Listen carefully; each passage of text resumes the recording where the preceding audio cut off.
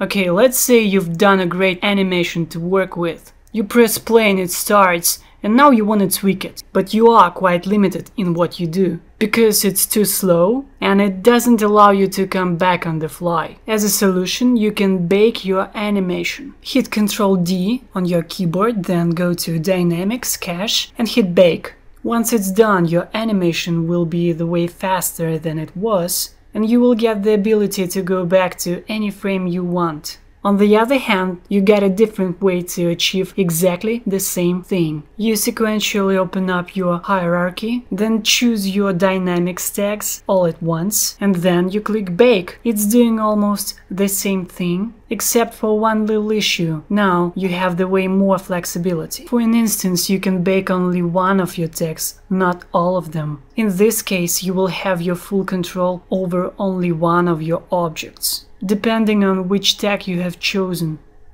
Well, this is it.